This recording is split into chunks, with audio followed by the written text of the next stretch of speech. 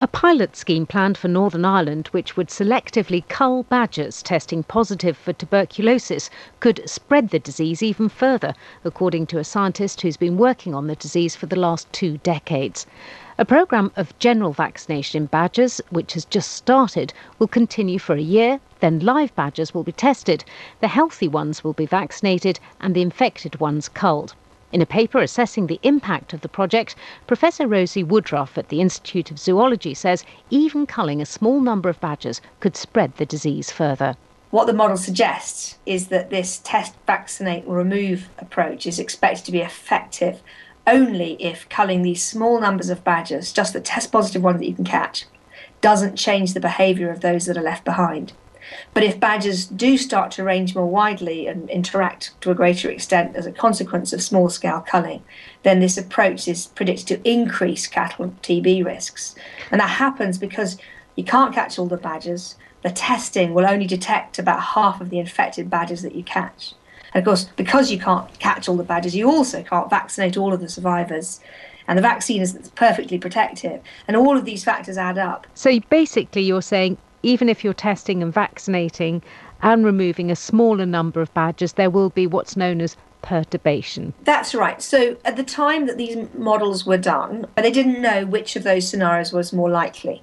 So we were able to look back in time. We used actually old data from small-scale culling of badgers, which happened between 1986 and 1998. We were able to find areas where there'd been culls of 1 or 2 or 3 or 4 or 5 badgers. But the thing is, someone would say, well, hang on a minute, you're just pulling up old data from 96 to 98.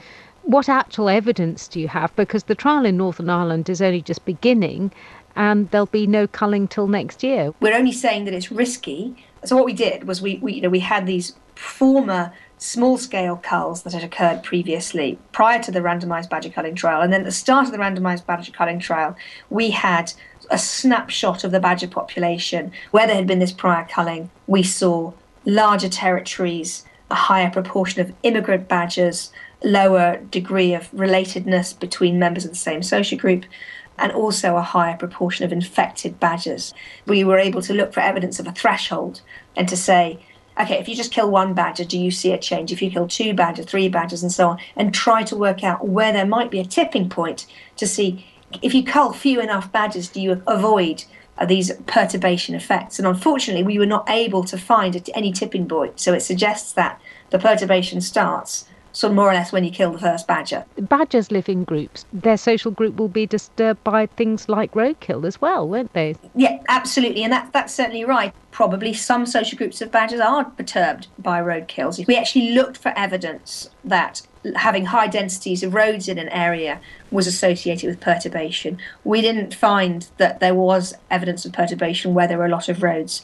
But we also worked out that the numbers of badgers that would be being, on average, killed in road accidents was much lower than the number that would be killed due to culling were that to go ahead. Professor Rosie Woodroffe. We asked Northern Ireland's Department for Agriculture and Rural Development for an interview. Nobody was available, but they sent us a statement. Lucy Bickerton is here. Lucy, just tell us what the main points are. Well, the department says the paper is based on data from England from between 1998 and 2006, and so therefore this may not translate to the situation in Northern Ireland. They also say reports from the Republic of Ireland's badger culling policy suggest that the perturbation effect hasn't been a problem there. And as for the design of the test, vaccinate or remove trial, the first year of testing and vaccination is meant to build up some immunity to bovine TB in the badger population and therefore to protect against any effect of social groups being broken up. Some badgers will also be fitted with GPS collars to gain more evidence about badger movements before any culling takes place. And the Agriculture Department says more evidence on when and how badger perturbation happens is needed, which is why the trial is essential. Thank you, Lucy. And that's all from us today. I'm Anna Hill. The producer in Bristol was Emma Campbell.